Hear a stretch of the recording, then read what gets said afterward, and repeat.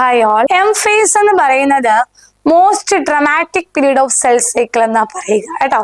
വളരെ ഡ്രമാറ്റിക് ആയിട്ടുള്ള ഒരു പീരീഡ് ആണ് ഏതാ M phase എന്ന് പറയുന്നത്. അതായത് ഏറ്റവും വലിയ പ്രത്യേകത എന്ന് പറയുന്നത് number of chromosomes in the parent and progeny. Okay, അമ്മയുടെയും അല്ലെങ്കിൽ പാരന്റ്സിന്റെയും കുഞ്ഞിന്റെയും ക്രോമസോം എന്താണ്? സെയിം ആയിരിക്കും. ഓക്കെ, ക്രോമസോം നമ്പർ ഓഫ് ഏതാണ്? പാരന്റ് ആൻഡ് പ്രോജനി എന്താണ്? സെയിം ആയിരിക്കും. അതുകൊണ്ട് നമ്മൾ അതിനെ എന്താ ഇക്വേഷണൽ ഡിവിഷൻ എന്നാണ് വിളിക്കുന്നത്. ഓക്കെ, അപ്പം എം ഫേസിന്റെ പ്രത്യേകത പാരന്റ് ഞാൻ തുടക്കത്തിൽ പറഞ്ഞില്ലേ, മൈറ്റോട്ടിക് പാരന്റിന്റെയും പ്രോജനിയുടെയും എന്താണ് ക്രോമസോം നമ്പർ സെയിം ആണ്.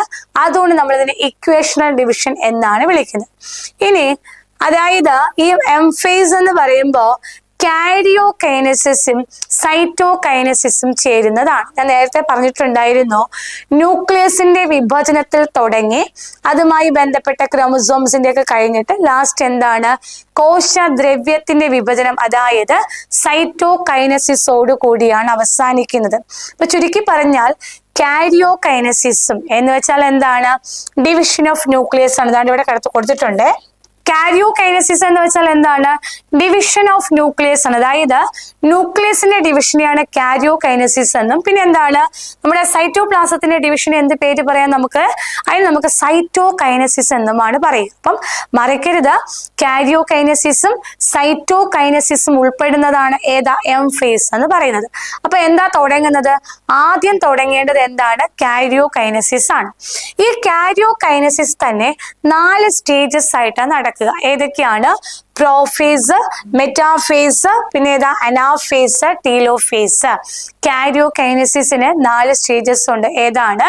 ഒന്ന് പ്രോഫേസ്, മെറ്റാഫേസ്, അനാഫേസ്, മറ്റത് ഏതാണ്? ടീലോഫേസ് ആണ്. ഓക്കെ, അത് ഏതൊക്കെയാണ് എന്നാണ് നമ്മൾ നോക്കാൻ പോകുന്നത്. ഓക്കെ, ഒന്നാമത്തെ ആള് പ്രോഫേസ് ആണ്. പ്രോഫേസ് എന്ന് പറയുമ്പോഴത്തേക്ക് chromosomal material condenses to form compact mitotic chromosomes. എന്ന് വെച്ചാൽ എന്താ, ഇവരിങ്ങനെ ഇച്ചിരി കുറുകിത്തടിച്ചിരിക്കുന്നില്ലേ?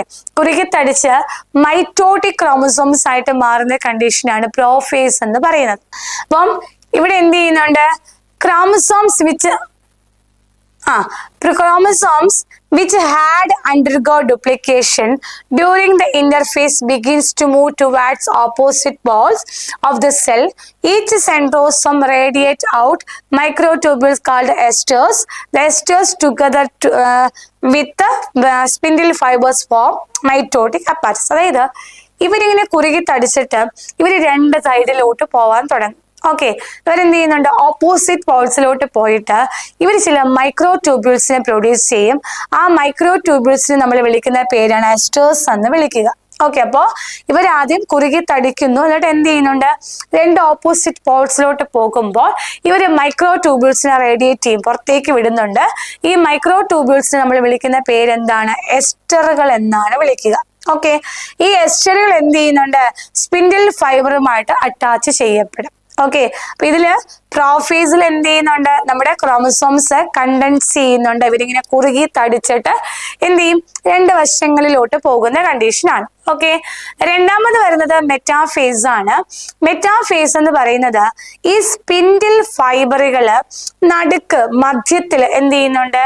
അറ്റാച്ച് ചെയ്യപ്പെടും. അതായത് കൈനറ്റോ കോർ എന്ന് പറയും. കൈനറ്റോ കോർ എന്ന് പറയുന്നത് ഈ ക്രോമസോമിന്റെ എക്സ് പോലെ ഇരിക്കുന്നില്ല, ആ സെൻട്രോമിയറിന്റെ ഭാഗമാണ് ഏതാ?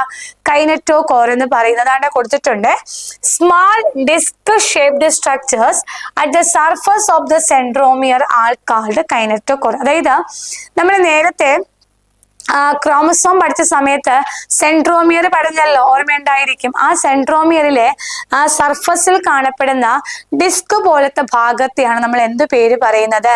കൈനറ്റോ കോർ എന്ന് പറയുന്നത്. അപ്പോ ഈ സ്പിൻഡിൽ ഫൈബേഴ്സ്, അതായത് ആ മൈക്രോ ട്യൂബ്യൂൾസ് പോയ കാര്യം ഓർമ്മയുണ്ടല്ലോ, ആ സ്പിൻഡിൽ ഫൈബേഴ്സ് ഈ കൈനറ്റോ കോറുകളിൽ എന്ത് ചെയ്യുന്നുണ്ട്? അറ്റാച്ച് ചെയ്യപ്പെടുന്നു. ഓക്കെ, എന്നിട്ട് എന്ത് ചെയ്യുന്നുണ്ട്? ഈ chromosomes R moved to spindle equator and get aligned along metaphase plate through spindle fibres to both plate. അതായത് മധ്യത്തിൽ വന്നിട്ട് എന്ത് ചെയ്യും? ഇവർ മെറ്റാഫേസ് പ്ലേറ്റിൽ ഇങ്ങനെ എന്ത് ചെയ്യും? അലൈൻ ചെയ്യപ്പെടും. അപ്പം ഓപ്പോസിറ്റ് പോൾസിലോട്ട് പോയി എന്നിട്ട് എന്ത് ചെയ്യും, സ്പിൻഡിൽ ഫൈബേഴ്സ് കൈനറ്റോകോറുമായിട്ട് അറ്റാച്ച് ചെയ്യപ്പെടുന്നുണ്ട്. എന്നിട്ട് എന്ത് ചെയ്യുന്നുണ്ട്, ഈ ക്രോമസോംസ് എങ്ങോട്ട് വരുന്നുണ്ട്, ആ ഇക്വേറ്റർ മധ്യഭാഗത്തേക്ക് വന്നിട്ട് മെറ്റാഫേസ് പ്ലേറ്റിൽ എന്ത് ചെയ്യുന്നുണ്ട്, ഇവരിങ്ങനെ അറേഞ്ച് ചെയ്യപ്പെടും. ഓക്കെ ആണല്ലോ. ഇനി നെക്സ്റ്റ് വരുന്നത് ഏതാണ്, അനാഫേസ് ആണ്. Centromere split and chromatids separate ചെയ്യും. അതായത് ഇപ്പൊ നമ്മൾ നേരത്തെ ക്രോമസോംസ് പറഞ്ഞ സമയത്ത് നമ്മുടെ ക്രോമസോം എന്ന് പറയുന്നത് ഒരു എക്സ് ലൈക്ക് സ്ട്രക്ചർ എന്ന് ഓർമ്മിച്ചുകൊള്ളുക അല്ലെ. ക്രോമസോം എന്ന് പറയുന്നത് എന്താണ്, ദാണ്ട് ഇങ്ങനെ എക്സ് പോലെ ഇരിക്കുന്ന ആളാണ്, നടുക്കാണ് സെൻട്രോമിയർ ഉള്ളത് അല്ലെ. അപ്പൊ ഈ സെൻട്രോമിയർ എന്ത് ചെയ്യുന്നുണ്ട്, സ്പ്ലിറ്റ് ചെയ്യുമ്പോൾ എന്ത് ചെയ്യുന്നുണ്ട്, ക്രൊമാറ്റിഡുകൾ ഇവരിങ്ങനെ സെപ്പറേറ്റ് ആയിട്ട് മാറും. ഓക്കെ, അപ്പൊ അവിടെ എന്ത് സംഭവിച്ചു, അനാഫേസിൽ വെച്ചിട്ടാണ് എന്ത് ചെയ്യുന്നത്, അതായത് ഓരോ ഫേസസിന്റെയും പ്രത്യേകതകളാ ചോദിക്കുക. അപ്പൊ ഇവിടെ എന്താണ്, നമ്മളെ മെറ്റാഫേസ് ആണെങ്കിൽ എളുപ്പമുണ്ട്, അതായത് എന്താണ്, മെറ്റാഫേസ് പ്ലേറ്റിൽ വന്ന് അറേഞ്ച് ചെയ്യപ്പെടും. അനാഫേസ് എന്ന് പറയുമ്പോഴത്തേക്ക് സെൻട്രോമിയർ സ്പ്ലിറ്റ് ചെയ്തിട്ട് ക്രൊമാറ്റിഡുകൾ സെപ്പറേറ്റ് ആകുന്ന കണ്ടീഷനാണ്.